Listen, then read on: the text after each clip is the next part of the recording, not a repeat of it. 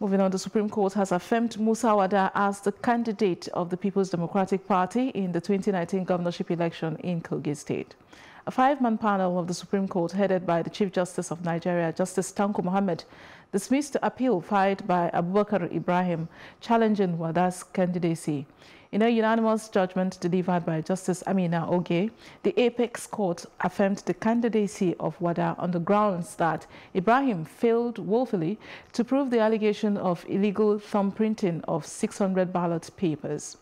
The court further held that beyond failing to prove his case, the appeal filed by Ibrahim is grossly lacking in merit and has become a mere academic exercise aimed at wasting the time of the court. Now reacting, the lawyer to Wada, Jibrin Okutepa, applauded the verdict of the court. He, however, vowed to continue the suit, challenging the victory of Yahaya Bello as the governor of Kogi State.